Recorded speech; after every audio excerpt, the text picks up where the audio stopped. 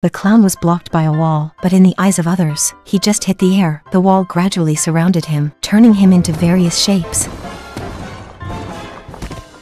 A ladder appeared. The clown thought he was saved, but in the eyes of others, he was just performing. Just now, a man bumped into the clown. He not only didn't apologize, but also cursed at the clown. He grabbed the woman's hand. After a puff of red smoke, the man turned into a clown. He wanted to curse, but couldn't make a sound. He walked towards the woman, but stayed in place, as if on a treadmill. Just as he made his final sprint, a skinny guy appeared, cursed at him. The man seemed to see his past self, so he stepped aside for him. The skinny guy grabbed him, then turned into a clown. What lesson did you learn from this story?